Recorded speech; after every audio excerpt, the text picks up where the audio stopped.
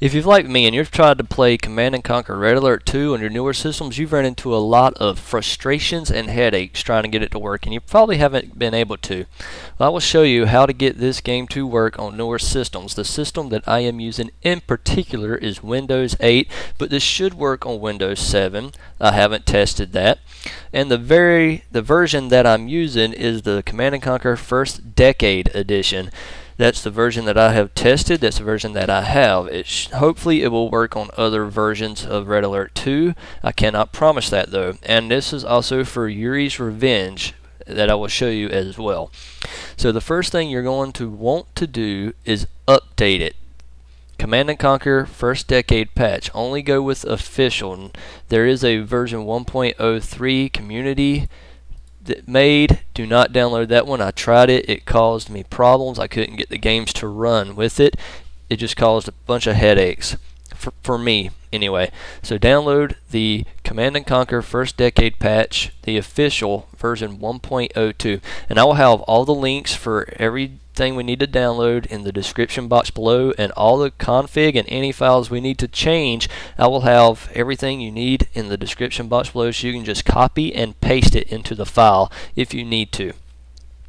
So once you have updated the game, you're going to want to go to this web page right here, bitpatch.com/ddwrapper.html, and download this file right here, ddwrapper.zip.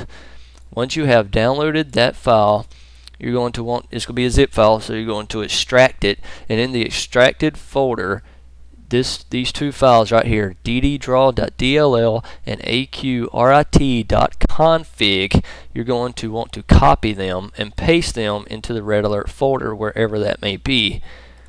So once you're in the Red Alert folder, the main folder, you're going to copy and paste them into this folder, and you are going to open this aqrit.config file. The first time you open it, it will probably ask you what program you want to use. Just tell it to use Notepad. And when you first open it, all these right here are going to be 0. You're going to want to change them to these right here, mostly 1s except for the fake VSync interval. Or you can just copy and paste it straight from the description box below. Just replace all this, copy and paste it in there. Once you have done that, file, save, and you can close it once you have saved it.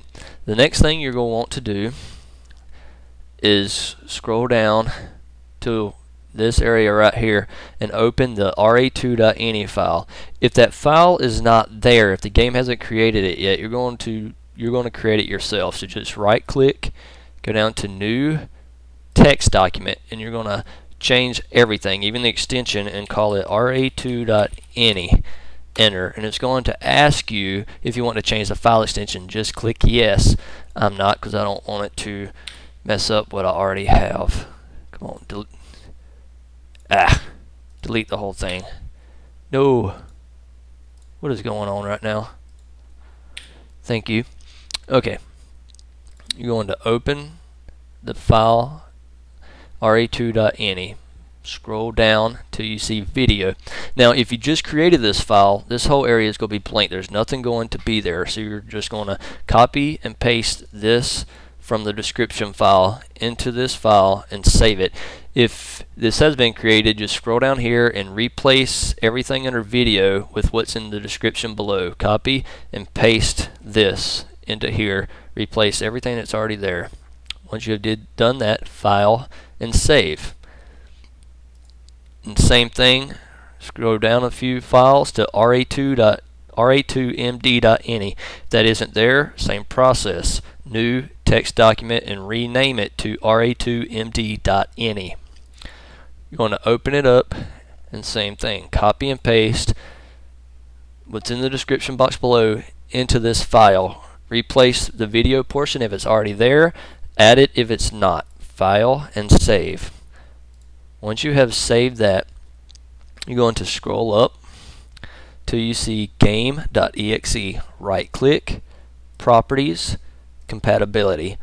Run this program as Windows XP Service Pack 3, reduced color mode, 16-bit, and as administrator, click apply and OK.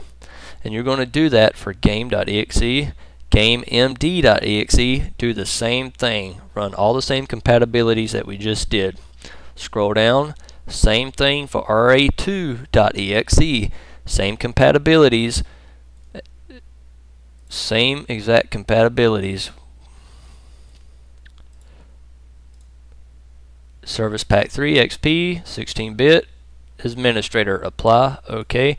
And same thing for ra2md.exe, not the icon. Don't get those two mixed up, but ra2md.exe. Right click it, properties, compatibility, and same thing. So once you have done that to those 4 files, and I will make mention that these right here, the ra2md.ini and ra2md.exe, those are for Yuri's Revenge. And same thing, gamemd.exe, that's for Yuri's Revenge. If you don't have that, don't worry about it. If you do, go ahead and change it as well. So once you have changed that for all 4 of those files, you're going to want to go to your control panel. Settings, control panel, hardware and sound, power options. And make sure you have high performance selected. If you don't see this there, it is likely under show additional plans. Click it, change it to that, and X. Now once you have done that, you just open up the file. I have the launcher right here for the first Decade Edition, Red Alert 2. Click yes.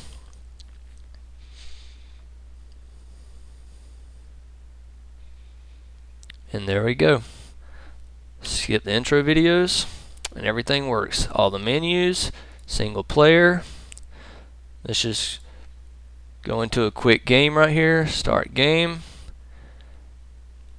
It's loading, and here we are. Completely playable. Bam. Alright, so let's exit out of here. Abort mission. Quit. Back, main menu, exit game. Okay. Now I do want to make mention, if you open this game and it comes up, but when you get to your menu screen and the menu section is gray, there's nothing there, you can't select anything, go into your ra2.ini file and go down to video. In this part right here, StretchMovies, change that to yes. File, save, and it will open and it will work like you just seen, but it will change this back to no once you open it, but it will continue to work after you do that one process. Don't know what causes it to do that, why it continues to work, but it does. Just change that to yes for one time and it will work, and keep going from there. Now Yuri's Revenge, I have a little problem with it sometimes. Once you made all those sections, just open it, and if it doesn't come up, if it doesn't draw the gameplay footage, just Alt-Tab out of it, open your task manager, to cancel the process, end task, and open it again, and do it a couple tries if you need to, and it will open. And once it opens, it will continue to work from then on out. So let's see, opening it.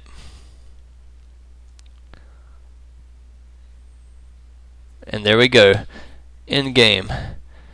Alright, the recorder that I'm using, my time limit is about to expire, so here you are.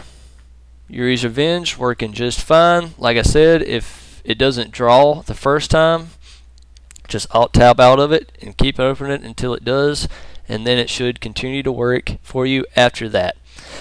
If for some reason something changes, just run through all the settings that I just gave you.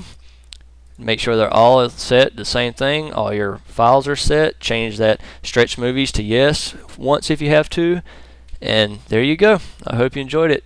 If you notice, this doesn't require any trick with changing, making false displays like other solutions you may have seen on the internet. You don't have to do that. This works.